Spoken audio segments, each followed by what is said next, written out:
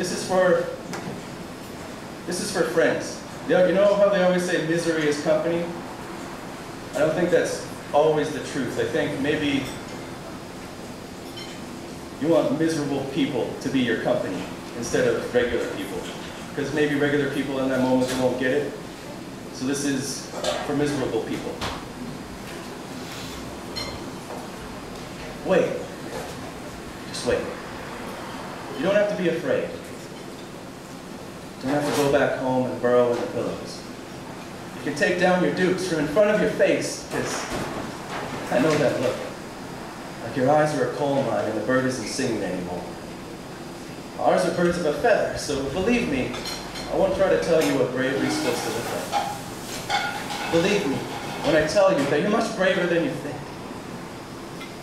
Because I know what it's like to have monsters banging on your door at all hours so you could never go outside. Just cringe away from the peephole and wither down to your knees in the low light. I know how it takes so much to unravel from the fetal position at dawn when you've been up all night holding your palms to your ears. The monster must have tired himself out because it sounds like he's fucked off finally. But now the goddamn sunshine won't let you sleep. I know what it's like to snap out of the numbness and to see your life in shambles. To be daunted with the task of reassembling the wreckage of your being, and it's so easy to become a slave to your scars. To be caught in the headlights of an oncoming possibility of freedom and be rendered paralyzed. Know how existing can be so exhausting. At any given moment, with every fiber of your being, you're bracing against tremendous avalanches of an adulterated human emotion with nothing but your body to break or fall.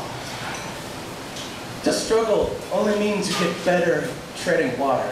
You get better at holding your breath until it goes stale in the sarcophagus of your lungs. When your flesh is petrified from staying still too long. When the most vulgar four-letter word you know is home. When you're going through hell, keep going. One foot in front of the other. Depression will never equal failure, because your presence in this moment is sacred, and to be a part of it means that if I am not condemned to suffer, then neither are you. I've survived myself long enough to know that if I hold on a little bit longer, things will get better. Stay with me. Stay, breathing, stay. Even if it's cold outside and the streets are gritty, our hearts are golden.